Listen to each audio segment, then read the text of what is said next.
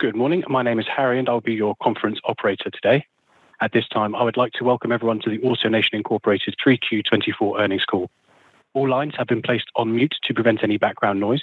After the speaker's remarks, there will be a question and answer session.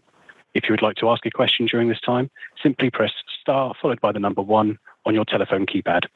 If you would like to withdraw your question, please press star followed by the number 2. Thank you. I would now like to turn the call over to Derek Fiebig, Vice President of Investor Relations. You may begin. Thanks, Harry, and good morning, everyone. Welcome to AutoNation's third quarter 2024 conference call. Leading our call today will be Mike Manley, our Chief Executive Officer, and Tom Szlosek, our Chief Financial Officer. Following their remarks, we will open up the call for questions. Before beginning, I'd like to remind you that certain statements and information on this call, including any statements regarding our anticipated financial results and objectives, constitute forward-looking statements within the meaning of the Federal Private Securities Litigation Reform Act of 1995. Such forward-looking statements involve known and unknown risks that may cause our actual results or performance to differ materially from such forward-looking statements. Additional discussions of factors that could cause our actual results to differ materially are contained in our press release issued today and in our filings with the SEC. Certain non-GAAP financial measures, as defined under SEC rules, will be discussed on this call. Reconciliations are provided in our materials and our website located at investors.autonation.com. With that, I'll turn the call over to Mike. Yeah, thanks, Eric, and good morning, everyone. Thank you for joining us today. I'm on the third slide. I think the third quarter once again showed the resolve of the AutoNation team in what was a challenging environment. And notwithstanding the well-known headwinds in the quarter, I'm very pleased to report a number of highlights across our business. In new vehicle sales, we increased our market share, unlocking all the flow-through benefits generated by a new vehicle sale and delivering a welcome reversal of the share performance we experienced at the end of June as a result of our systems outage. In used vehicle sales, as we discussed on our last call, we came into the quarter disadvantaged by the impact of the CDK incident on our used vehicle inventory and resulting sales run rate. However, month over month, we consistently built our inventory back to acceptable levels, maintained our focus on turn rates, and delivered strong margins. The after-sales team continued to deliver great growth and achieved an all-time record gross profit. So I'd like to say congratulations to the team and thank you for the work that you put in on a daily basis. Now, on the cost side, the organization demonstrated continued discipline, all while navigating multiple operational challenges, with July being the most impacted. Now, talking about operational challenges, the CDK outage was not fully resolved until well into July, impacting our performance by approximately 21 cents per share in the quarter. As we all know, the country was hit by significant, devastating weather events, which in turn forced the temporary closure of approximately 50 stores. And additionally, we had to navigate an unusually high number of OEM stop sales, which were concentrated in our premium luxury brands. Now, despite all of this, during the third quarter, our new unit sales outpaced the overall industry, with same-store units increasing 2%, reflecting growth in all three segments: premium luxury, import, and domestic. We also believe that new car margins, while continuing to moderate, are stabilizing. The sequential decline during the third quarter in new PVR was largely in line with our experience in the second quarter. Our sales of used units decreased from a very strong third quarter last year, but increased on a sequential basis. As I mentioned earlier, this is where the CDK outage hit us hard, which left us with a limited used unit vehicle inventory to start the quarter. Used vehicle demand remained stable, and through the efforts of our commercial teams, we were able to maintain relatively strong used PVRs at around $1,600 per vehicle. We're encouraged to see affordability improving, with a notable shift to used vehicles priced under $20,000 per unit. Now, switching to customer financial services, which is comprised 2/3 of vehicle protection products and 1/3 financial products, the quarter was another case of sequential improvement. By the end of September, our product attachment rates and CFS PVRs were ahead of May's record-setting levels. In addition, we continue to grow our AM finance business, and year to date, we have now originated over $700 million of new loans.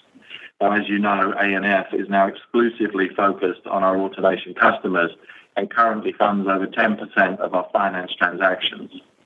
Now, for our shareholders, this means a shift to a model that on a lifetime basis is 2.5 to 3 times more profitable than that of the traditional third-party finance offering. While this focus can have a near-term impact on CFS PVRs and cash flow, it greatly enhances long-term value creation and engenders more regular contact with our customers. From an after-sales perspective, we continue to grow, expand margins, and enhance our customer satisfaction, and I'm encouraged by our ability to hire, retain, and develop technicians. This more recurring revenue portion of our business is a key part of our customer retention efforts. I mentioned earlier that the after-sales team delivered a record performance in the quarter. And just to put that into perspective, our annual gross profit from after-sales has grown by more than $500 million since 2019. And if I just look at the last 2 years, same-store after-sales growth has grown by over 15%. And that growth has been delivered during a time when the service part for our dealerships has been reducing. With that level of strong growth, it is no surprise that the comps get harder, but it does underline the significant progress we have and continue to make. After-sales growth now represents nearly half of our total gross profit. Finally, as you saw in today's release, we divested 7 domestic stores and 1 import store from the portfolio during the quarter, generating more than $150 million of proceeds, unlocking value and providing us with a capital reallocation opportunities. Underlying these pruning decisions was the opportunity to defragment portions of our portfolio. We also recognized that the window for elevated asset pricing was closing rapidly, and we moved to take advantage of the attractive valuations that were still available in the market. Now, Tom will take you through more details of the transaction so you can clearly see the benefits to our shareholders. Looking forward, we see moderation in seller expectations for franchise store valuation and look forward to putting more capital to work on acquisitions that give us the opportunity to generate high returns on the capital we deploy. Of course, we'll weigh these opportunities against other capital allocation opportunities, including share repurchases, which remains a cornerstone of our approach to generating very attractive returns for our shareholders.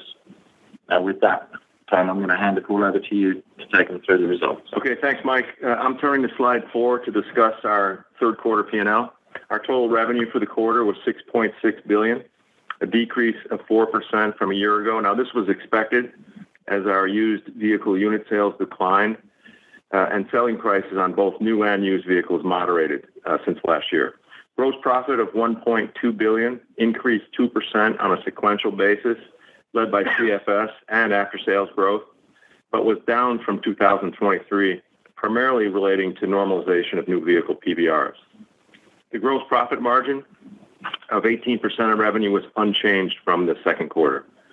Adjusted SG&A reflected a consistent sequential run rate and decreased 3% from a year ago, reflecting our disciplined cost control efforts and lower revenue-based commissions.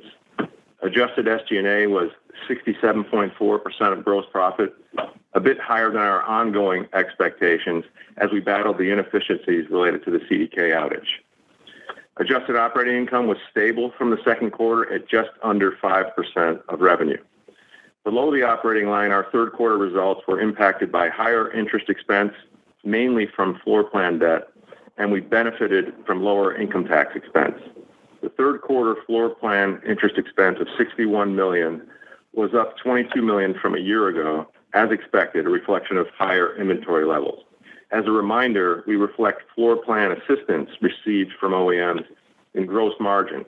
This assistance totaled $38 million, up $7 million from a year ago. So net of these OEM incentives, net new vehicle floor plan expense totaled $20 million, up nearly $17 million from a year ago. Going forward, we expect that the 50 basis point reduction in the federal funding rate announced in the second half of September will improve our net floor plan expense. The gain from our 8 franchise store divestitures offset by other items which are detailed in our financial tables improved our reported net income by $24 million for the quarter. Our adjusted net income excludes the impact of this net gain. And just to add what Mike mentioned on the franchise store divestitures, this was a case of optimizing shareholder value. These stores were consistently not achieving the returns on capital that we require for franchise stores, often because they're geographically apart from our markets. Our scale benefits were not being realized. Additionally, we realized an aggregate multiple on these divestitures that was significantly higher than the AutoNation trading multiple, allowing us to redeploy capital to more attractive opportunities. All in, this resulted in adjusted net income of $162 million compared to $244 million a year ago. Total shares repurchased over the past 12 months decreased our average shares outstanding by 8% to 40.3 million shares in the third quarter of 2024. This was a benefit for our adjusted EPS, which was $4.02 for the quarter. These third quarter results were not adjusted for the approximate 21-cent EPS impact from the lost revenue and margins during the quarter caused by the CDK outage. So when I step back from the details, I view the $4.02 as quite strong. When you consider the 21-cent impact from the CDK outage, as well as the stop sale effect, which we estimate at 8 to 9 cents, plus the transitory and growth impacts of growing our AutoNation Finance portfolio, which itself created a year-over-year negative EPS impact of about 25 cents, you can appreciate the real performance we delivered in the quarter. Let me move to slide 5 for some more color on new vehicle performance for the quarter. New vehicle unit volumes were a strong point for the quarter, recovering well from the CDK impact and increasing both on a year-over-year and sequential basis, reflecting strong supply, better incentives, and good performance by our commercial teams. On a same-store basis, unit sales increased 2%, with all segments improving, including our domestic segment, which overcame large declines by a number of brands within the portfolio. We are encouraged by the relative stabilization of our new vehicle gross profit PVRs, which were $2,800 for the quarter. On average, new vehicle unit revenue decreased 2% in the quarter, while new vehicle unit costs increased around 1%, resulting in the moderation of new vehicle gross profit PVR. We expect the fourth quarter PVR moderation to be lower, reflecting the normal seasonal shift to premium luxury brands. The new vehicle supply dynamics have significantly improved. New vehicle inventory levels were at 46,000 units at the end of September, down slightly from the end of June. This represents 52 day sales, also roughly in line with the day sales at the end of June, after adjusting out the adverse CDK impacts, and up from 44-day supply at the end of March. Looking ahead, the fourth quarter new vehicle unit sales and overall PVRs will benefit from the seasonal strength of the premium luxury brands, helping offset the impacts from the ongoing PVR normalization. We are off to an encouraging start to October and expect total unit sales will be up in the month. Turning to slide 6, in used vehicles, we had modest sequential unit growth from the second quarter, but tracked lower from Q3 2023, reflecting a difficult performance comparison and CDK-related inventory constraints. Unit sales were down nearly 8% from the prior year. Demand for lower-priced vehicles remains resilient. Total unit sales of vehicles priced under $20,000 increased by nearly 4% from a year ago. Unit sales of mid-priced vehicles and of vehicles priced over $40,000 were down double digits year-over-year, some of which was attributable to OEMs taking actions to improve the affordability of new vehicles. Supply availability has also continued to be a challenge, particularly for the mid and higher price tiers, consistent with the past few quarters, driven by lower new vehicle production during COVID. These trends created a composite 6% adverse selling price mix shift for used vehicles year over year. The mix impact was also felt in used vehicle PVR, which was down approximately 9% year over year, but is holding in sequentially. Looking ahead, with ample inventory, interest rate reductions, and improved affordability, we expect used unit sales will perform well in the fourth quarter and increase slightly from a year ago. I'm now on slide 7, Customer Financial Services. In August and September, our CFS operations recovered well from the CDK outage, as our commercial associates were able to present product menus to customers in a normal fashion and get back to attaching 2 products to each vehicle sold. This enabled the 10% sequential CFS PVR growth from June to September that Mike mentioned. Our captive finance company, AN Finance, has originated $700 million of loans year to date, meeting our full year expectations in 9 months and becoming AutoNation's largest lender. We expect approximately $1 billion of originations for the full year. As a reminder, AN Finance has tightened underwriting requirements, focused on building a prime portfolio, and has eliminated third-party originations. In the third quarter, the average FICO score was over 680. The AN Finance P&L performance continues to improve, and the delinquency rates on the business underwritten since the acquisition have continued to meet our expectations. We're also finding that AN Finance is deepening the relationship we have with our customers. Going forward, we expect continued strong performance in CFS and continued growth of AN Finance. Also, as the AN Finance portfolio continues to grow in season, we expect to shift its funding from a combination of warehouse lending plus AutoNation equity, which is today is roughly a 75-25% split, to funding that is based primarily on becoming an ABS prime issuer. The AN Finance portfolio is rapidly approaching $1 billion, up from $400 million at the start of the year. While currently generating losses approaching 20 cents per share per year for year to date, principally relating to the upfront life of loan credit provisioning, which is a non-cash charge. This growth is generating significant scale and efficiency, will lead to profitability by the end of 2025.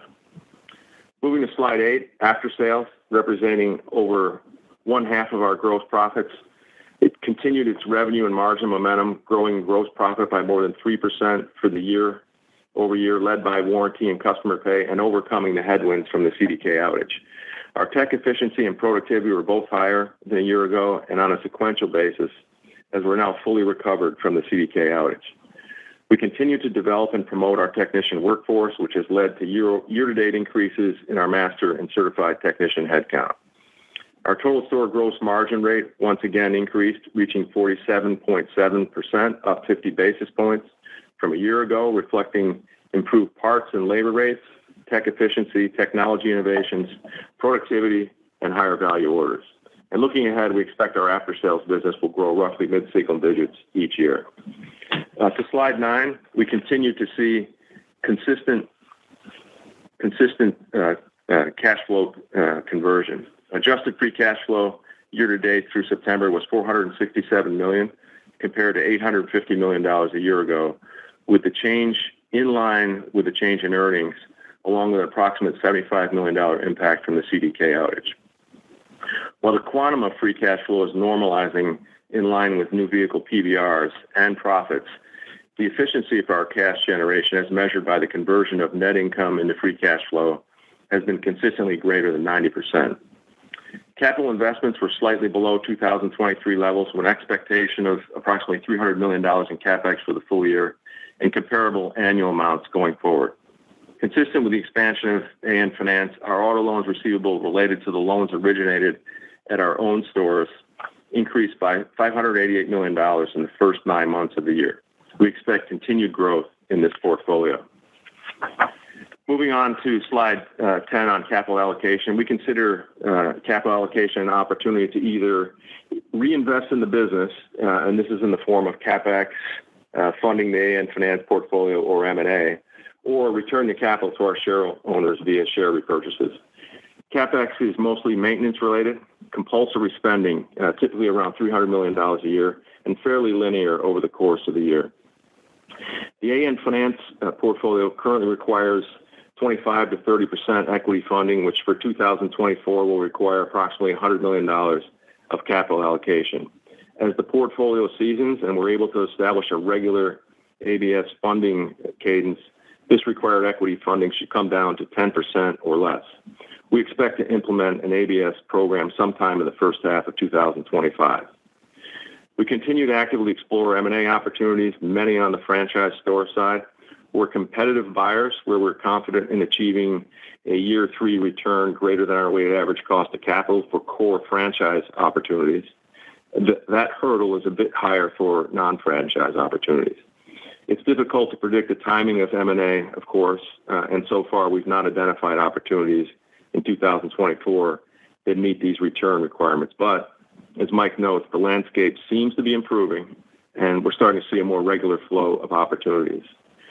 Share repurchases have been and will continue to be an important part of our playbook. The third quarter alone, repurchase spend looks light, but is simply a reflection of higher than normal second quarter free cash flow and lower than normal third quarter free cash flow caused by the shift of outgoing payments from the second quarter to the third quarter as a result of the CDK outage. Looking at the year-to-date figures tells the full story. The repurchase spend relative to adjusted free cash flow, so we compare repurchase spend to adjusted free cash flow, you get about a 76% ratio this year. Last year it was 85%, so fairly consistent, a little less due to the higher AutoNation Finance portfolio equity funding that I talked about. So our capital allocation decisioning, we continually consider our investment grade balance sheet and the associated leverage levels. At quarter end, our leverage was 2.5 times EBITDA, in line with our 2 to 3 times EBITDA long-term target. Now let me turn the call back to Mike before we address your questions. Thank you, Tom. As you can imagine, we're pleased to put the various events that we have faced over the past 2 quarters behind us. And despite them, our diverse portfolio of brands and geographic footprint enabled strong new unit growth in the quarter, which outpaced the overall market. We delivered steady used vehicle margin, as I discussed earlier, which was in what is continuing to be very competitive environment. And we delivered after-sales growth that hit a new record for our company. As I look forward, I'm encouraged by a number of trends. Obviously, reduction in interest rates help to improve affordability, and improving affordability will progressively lift demand for both new and used vehicles. We're also seeing actions by a number of our OEM partners to balance demand and production, either through actions to make vehicles more affordable, increased incentives, for example, or adjusting inventory levels by moderating production, and these actions are well received. Internally, we continue to develop our self-sourcing capabilities for used vehicles, which ultimately helps to maintain and improve our margin performance. Now, with that, I'm going to open the lines to take your questions. Thank you. Thank you. If you would like to ask a question, please dial star followed by 1 on your telephone keypad now. If you change your mind, please dial star followed by 2 to exit the queue. And finally, when preparing to ask your questions, please ensure that your phone is unmuted locally. And for our first question today will be from the line of John Murphy with Bank of America. Please go ahead. Your line is open. Good morning, guys. Just a first question, Mike, on the parts and service side. You made a comment that comps get tougher, but then Tom mentioned that you guys are still looking for mid-single-digit same-store sales growth. But I'm just thinking, as you think about that business, there's a tremendous amount of warranty work that seems to be popping up from stop sales. It ranges across automakers. Doesn't that present a potential opportunity here in the near term and maybe even over the next couple of years to maybe outstrip that? And sort of on the other side, on the customer pay, how are you measuring retention levels so that some of those comps that might get tougher on the customer pay side might be eased by holding on to the consumers for a few years longer? Yeah, thanks, John. So let me just focus on the customer pay piece to begin with, and we've talked about this before. So we look very closely at our penetration of the vehicle park in each of the areas we represent, 0 to 3 years, 3 to 7 years, and 7 years above. We sit, depending on the franchise, higher for premium luxury, a little bit lower for domestics, between 50 and 55% penetration of 0 to 3 years. That's obviously influenced by the number of vehicles that are sold outside of the immediate vehicle park, but it shows you that there is opportunity on the customer pay side to grow and improve penetration there. We have a lower penetration, but in line with industry on 3 to 7 years. I think that's a huge opportunity for us, and frankly, most of our OEM partners are now laser focused on that as well, and they're very much looking at the content required to win some of those customers back to the franchise network. We're involved with many of them and developing plans there, so I think we can grow there. And I also believe we're entering a period now where we're going to start to see some growth in the vehicle park that is typically been addressed by franchise dealerships. After 2 to 3 years now of reduction in the 3 and the 7-year vehicle park, we're going to begin to see the 3-year park grow as we get into next year, and that'll be followed by the 7-year park. So I think there are a number of positives available for us to continue to grow that business, and we're very, very focused on it. As I think about Tom's comments, I agree with what he said, but clearly what he's doing, he takes a more cautionary approach in terms of what is available in the business, and the discussions that I have with my team are very different focus. But, Tom, I think does a phenomenal job at being realistic. I do, I think, a different job at setting targets that I think are very ambitious. So somewhere in between we'll probably end up. And what happens with stop sales, hopefully they get progressively reduced with improved quality, as we've seen over many years, because that can't be our strategy for growth. Got it. Helpful. And then just a real quick second question. Tom, you talked about doing your first ABS deal sometime next year. What does that mean for the relative cost of funding for AutoNation Finance, and what is the opportunity? What is the opportunity there to lower the cost of funding significantly? And at 10% sounds a little bit high even on the equity side. Could that be closer to 5% of what you might need to put into deals ultimately over time?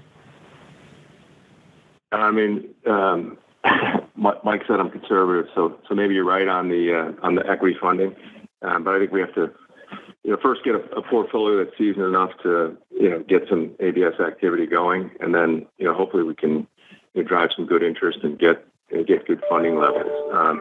I do think it'll be a benefit to the overall cost of the portfolio compared to our warehouse lines.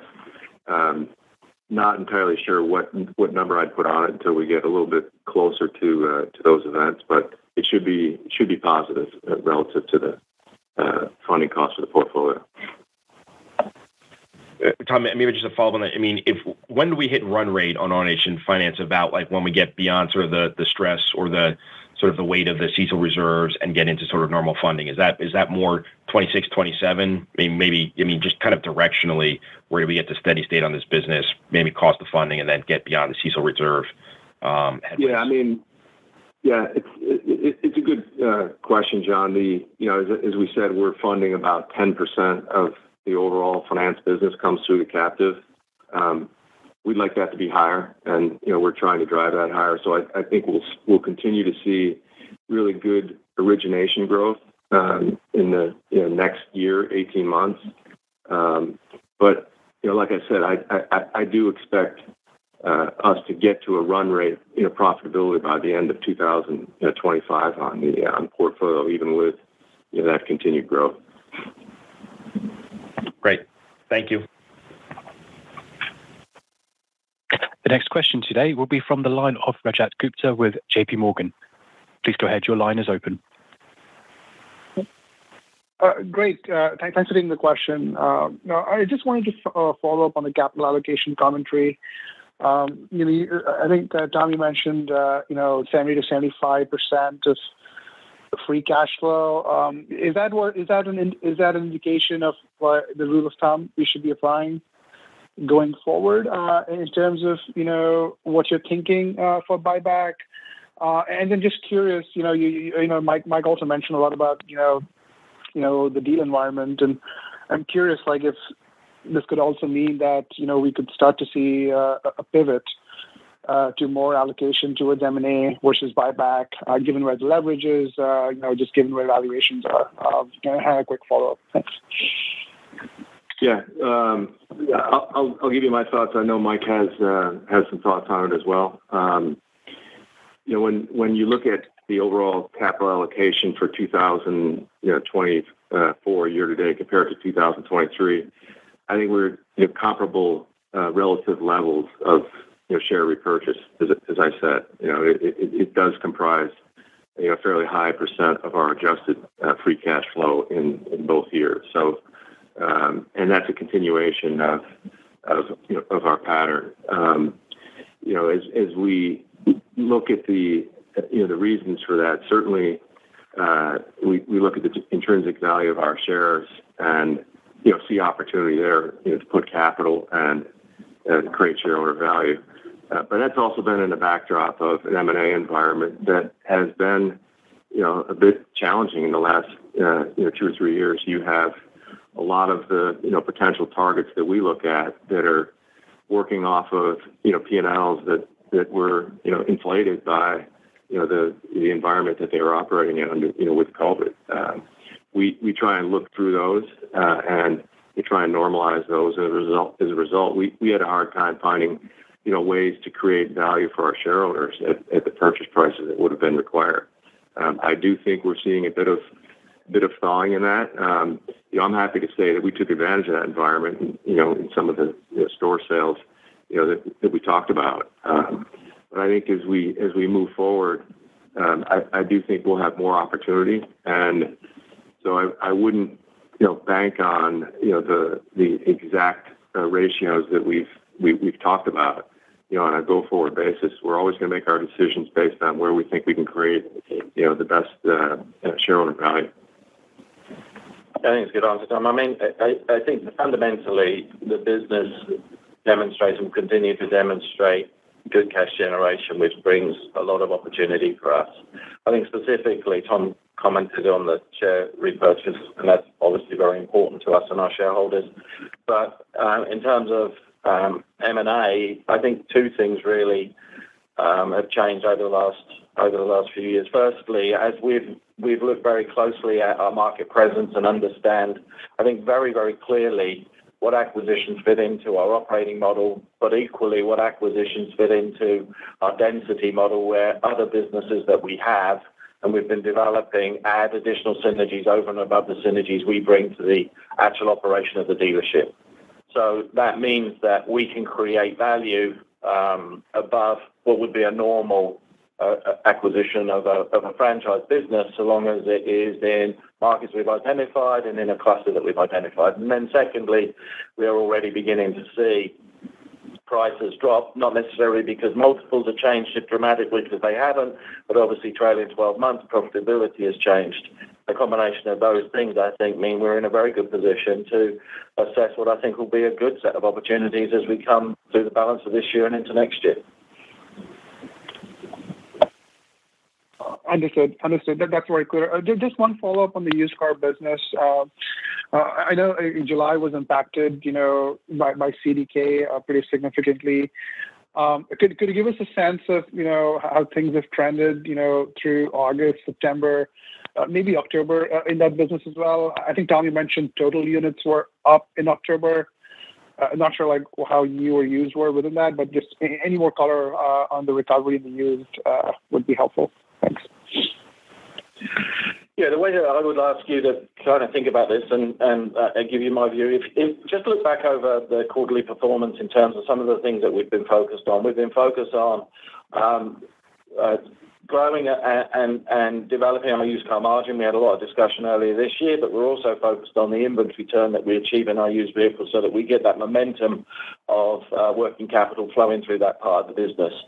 With the focus on that, you can see the direct link of inventory levels and our pricing position in the marketplace to our performance. And therefore, my view on our used car numbers in the quarter, I heavily skewed on the fact that we came into it with much lower retail inventory than I would like. I think the team have done a good job building that through the quarter, and we've come into Q4 in a different position. And as a result of that, we are seeing improvements in terms of our used car run rate. And I think if we continue to do a good job in sourcing, and I mentioned that as part of my earlier comments, then if the market is available, we'll be well positioned to get our share of it. And really, that's been the focus. We've talked before about the different channels to rapidly build used car inventory. We have a very, very disciplined approach to some of those channels because you'll feel good for a couple of days because you've significantly added inventory to your portfolio. But trust me, after 45 to 60 days, you're going to feel a little bit less good as you see those types of vehicles age and the margin dip into negative territory. So we're very disciplined about how and where we look to build our used car inventory, and that's why it isn't something that's an on-off switch for us. It's more progressive as our processes kick in place. But the summary to your question is progressively our used car performance improved throughout the quarter, and we came into Q4 in a better position than we came into Q3. Got it. Great. Thanks for all the color and good luck. The next question is from the line of Michael Ward with Freedom Capital. Please go ahead. Your line is open. Thank you. Good morning. Mike, I think you mentioned that you had 50 stores that were affected by the storms.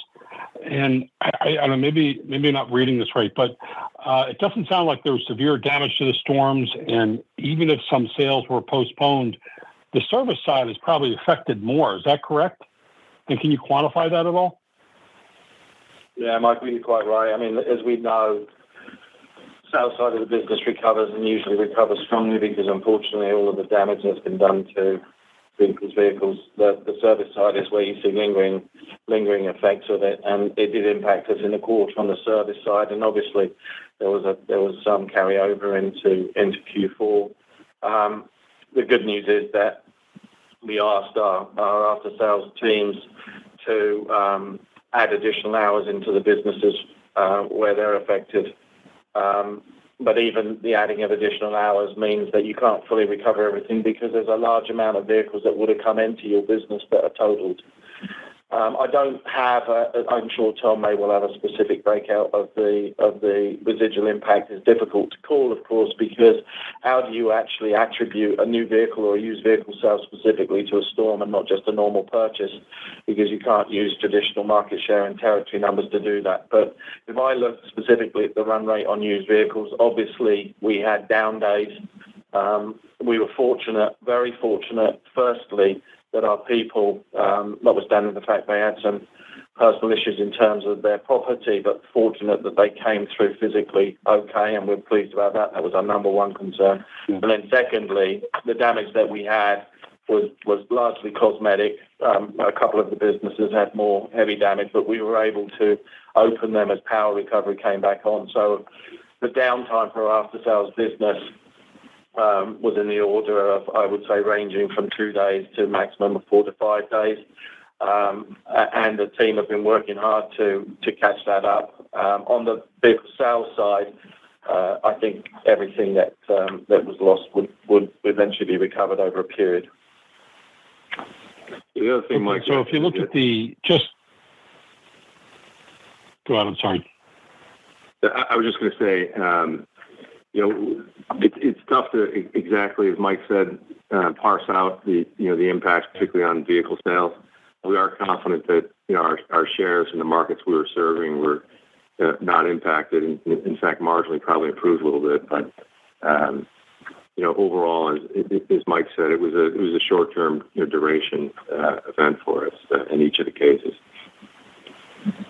So if we look at the parts and services, if you had 2.6% same-store growth, if you exclude like the storm affected, my guess is it's 200 to 300 basis points higher, and it's probably that mid-single digits that you're referring to.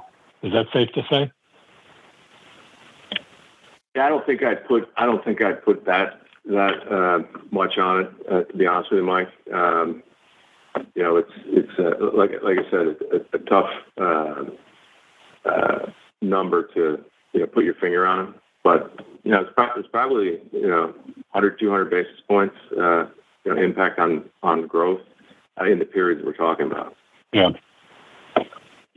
right. Yeah, that's what it Mike. sounds like. Hey, Mike, this is Derek. In addition to that, we did have the CDK callouts that we mentioned. This 21 cents a share. Right. So part of that's after sales. So you'd want to have that in your number. You're looking at it on a same store basis. I'm guessing a third of that was after sales. Exactly. Yeah, third. Right. Yeah. It was definitely it was a third, and that's a good point. By the way, okay. So no, go on, carry on. I'll ask your next question, and then I'll answer it more fully. No, I was just going to point out. It seems like the after sales strength was much more than it appears on just the numbers that were printed. That, from my point of view, that is a correct statement. That's why I referenced that. For me, you need to look at the combination of where we've come from over the last 2 years, plus some of the impacts that's in the marketplace. Frankly, as we discussed with the earlier questions, there's more opportunity available for us. We added technicians in the quarter, but we didn't add them at the rate that I wanted to be able to add them into the business place. And our growth in technicians, although it's been good over the last 2 years, in the quarter we probably grew that by 1, maybe 3%.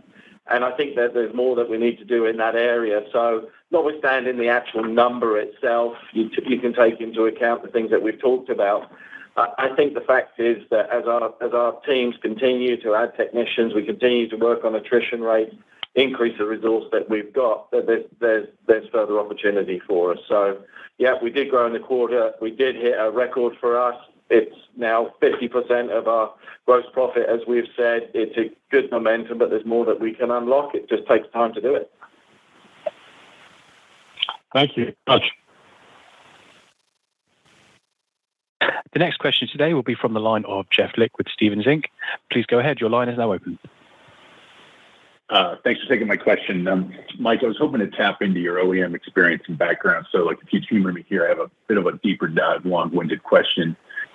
Just thinking about the path of new GPUs as well as vehicle affordability and the potential implications this has on the used vehicle business.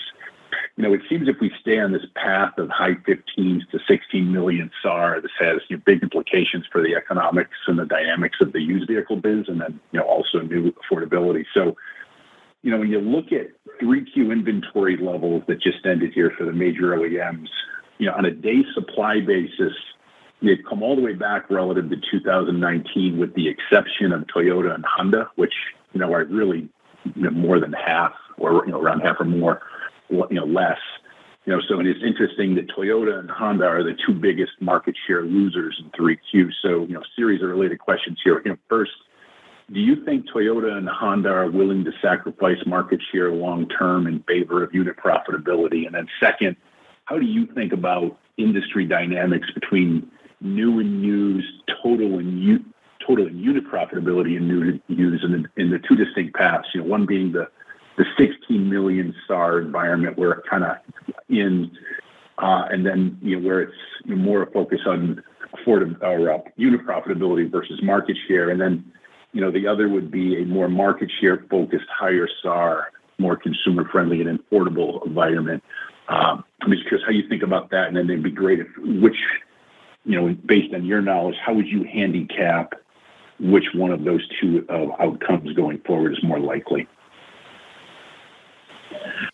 Well, firstly, I don't think Toyota and Honda are in a position where they have to make a sacrifice in terms of their profit to increase their volume. I think that their current supply and demand equation is still very much in their favor, and even if they're able to increase global supply, I think they can bring more inventory to this marketplace and still maintain good margins. And I think that the dealerships in their partnerships, us being a big partner with them, will continue to benefit from that as you get into 2025 and beyond. And I think they're working very hard to increase production.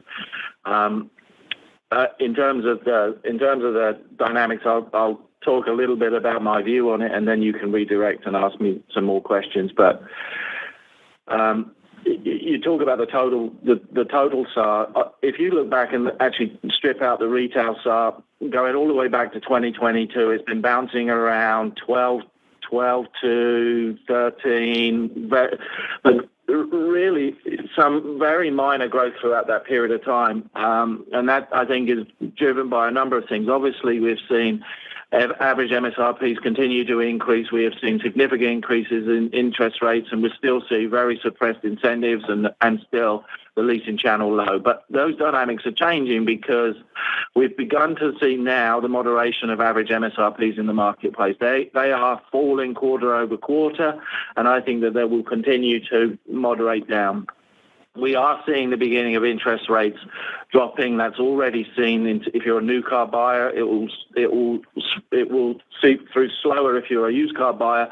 But that environment is improving, but it's still very elevated compared to where we were in 22. So in terms of the retail SAR, you've seen retail SAR slow progressive increases, notwithstanding the fact of sustained high MSRPs and significant increase in interest rates. That's been partially offset by MS manufacturing incentives, I think going from about $1,000 to $2,500, $2,800, but I think you're going to see the return to $3,000 plus incentives in Q4, and you haven't seen that since Q1 2021 from memory, and I think that will progressively also add to the demand equation. So my view is that because of that, you're going to see the retail side continue to improve back end of this year and into next year, which will feed in more favorably into used cars. One of the pressure in used cars, and apologies for talking so much, but there was a lot of questions packed into what you said, but one of the pressures in used vehicles or one of the year-over-year comps in used vehicles that stood out is those people that were buying $40,000 plus used vehicles that were traditionally new car buyers that I think will continue to return to the new car environment. But I do think that as that new car sales continues to improve, it's going to have benefits in the used car market. I don't think it will necessarily have a dramatic effect on used car margins because of the way used cars are bought and sold. They always float within a band and have done that, and you can see that level of consistency, and that will continue. So I view that as being positive into the future. One of the things that remains as a point that has had some discussion, but it's impacted margin and has also impacted growth, has been the relative imbalance between supply and demand of the various powertrain options. Today, the industry still sits with inventory levels of battery electric vehicles that are higher than the demand, and I think you'll see OEMs work very hard in the next 2 quarters to clear those out. That will impact pricing, and you're also seeing the inverse on HEVs, where the market seems to be gravitating towards that, and the OEMs are beginning to build more of those. So those impacts, I think, have implications for some continued moderation of margin on the new car side, partially offset by, I think, continued increases in new vehicle industry, which will ultimately help used vehicles and supply of used vehicles, particularly for franchise dealers.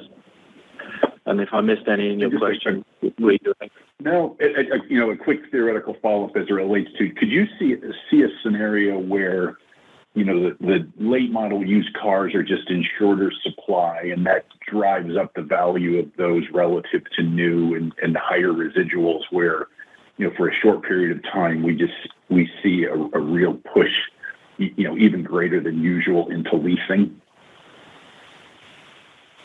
Well, I mean, leasing still sat at just over 20%, where historically it's been 30%. So I think you're going to see an increase in leasing anyway. I think it's just a natural progression, and that's what will also fuel increase in OEM incentives. I think we're at the peak of leasing percentages on battery electric vehicles. I also think the 6-7% market share is where it's going to be for a period of time. So any increase in leasing is going to come through other powertrains, which I think has great benefits for us and franchise dealerships. I don't think that it will result necessarily in a strong increase in late used residual values, because I think what's going to happen as a result of that, those leases will be 12, 24 months. They're progressively going to be released in the marketplace. So I think, and we overuse this term, but I think normal levels of depreciation movements are more likely in the future rather than changes to what's been a historical pattern. Great. I appreciate you, giving me your insights there.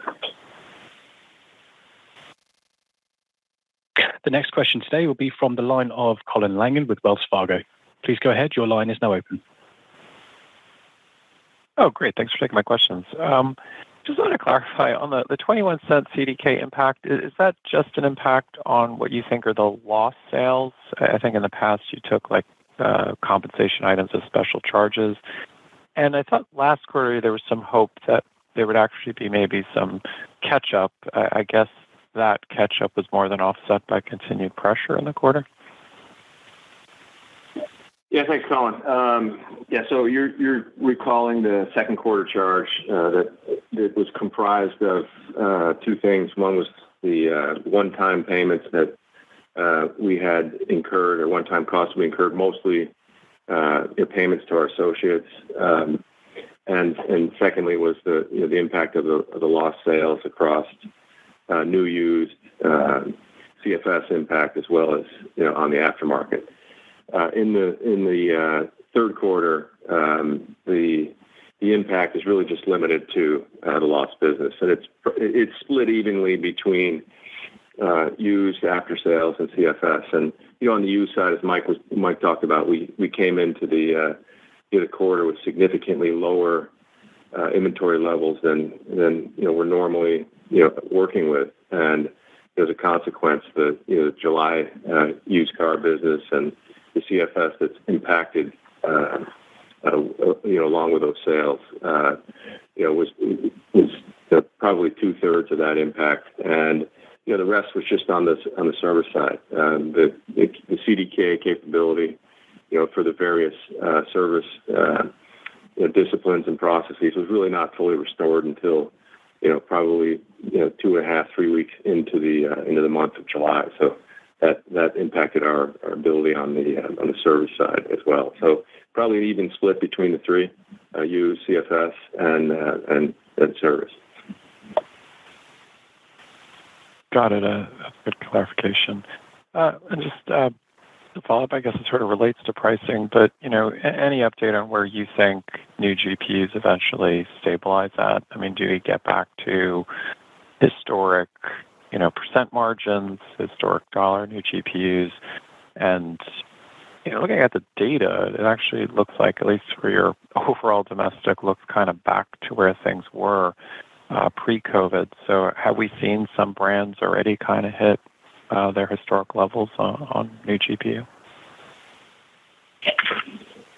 Yeah, I think a lot of people have tried to speculate and comment where margins are going to go. I think, as we've said, the reduction in margins is moderating. We will see a reduction in Q4.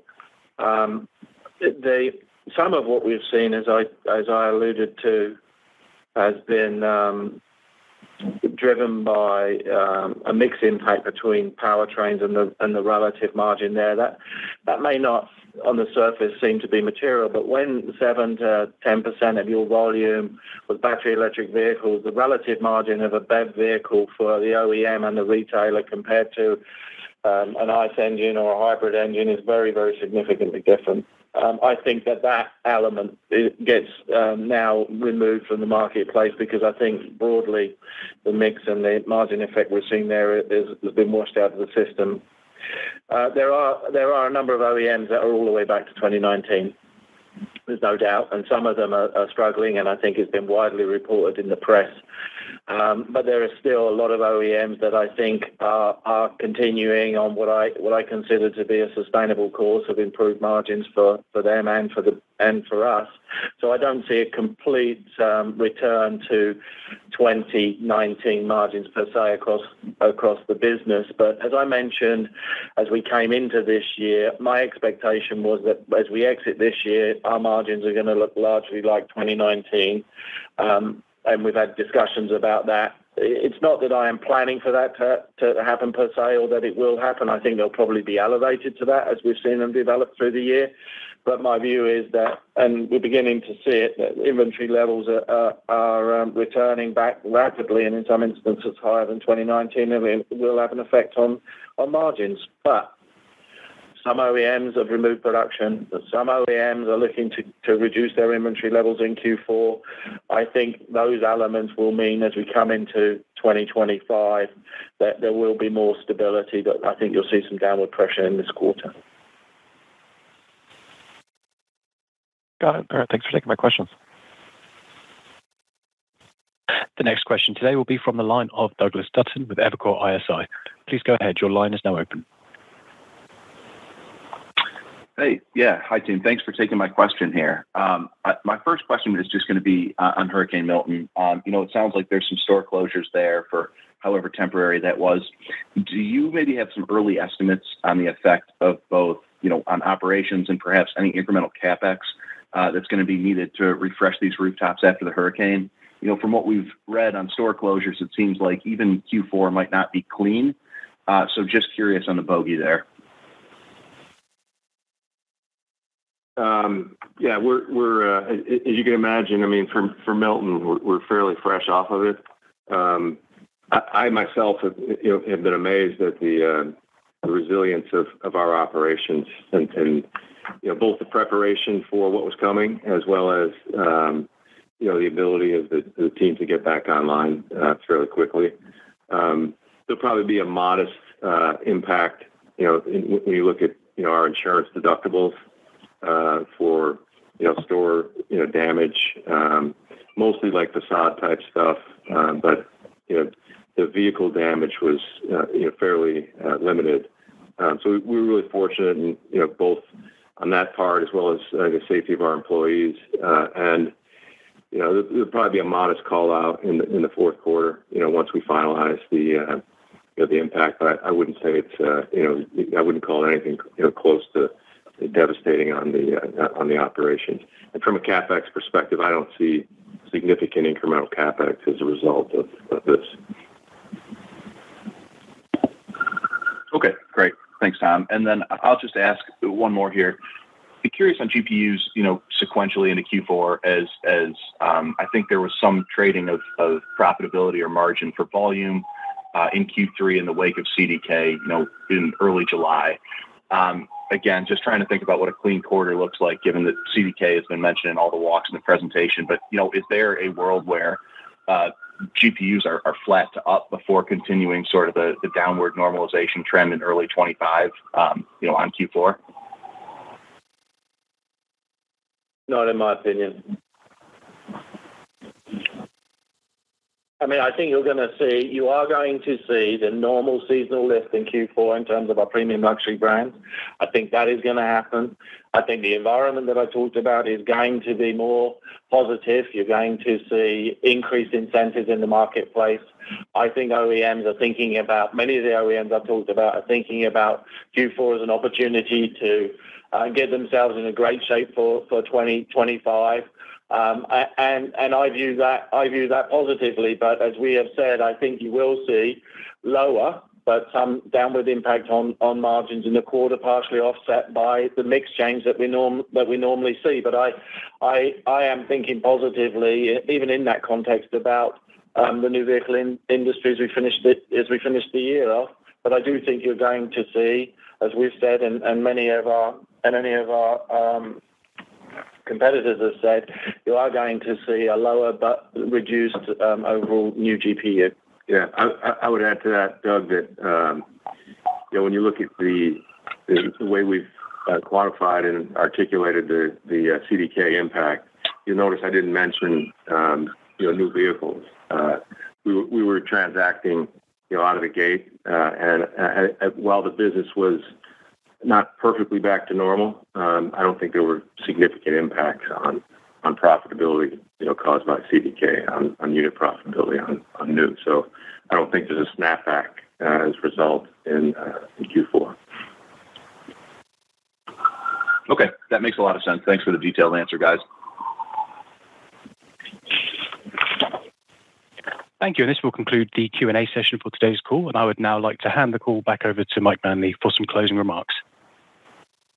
Well, firstly, thank you for joining us on the call today. I think we covered a load of topics, and I appreciate your questions, and I hope you got the answers that you were looking for. As we've gone through the quarter and we've talked about the various impacts, and I stand back, I am pleased with the results that we delivered. You can see them stand out in terms of our cost performance, our new vehicle, new unit growth, and our record after sales gross profit. And again, thanks to the teams for that. And looking ahead, as I talked about and we've had the discussions on, I think there are many things in the environment, whether it's moderating interest rates, OEM actions that will drive improved affordability on new vehicles, that in my mind will lead to a continuation of that slow but progressive increase in the retail side. So I think that's a positive outlook. And I think all of the things that we have talked about have had their impact on the business, and we apart from some minor things that Tom mentioned, we're into what I'm hoping is going to be a much cleaner quarter from that perspective. So again, thank you all, and look forward to talking to you in the near future. This will conclude the AutoNation Incorporated 3Q24 earnings call. Thank you to everyone who was able to join us today. You may now disconnect your line.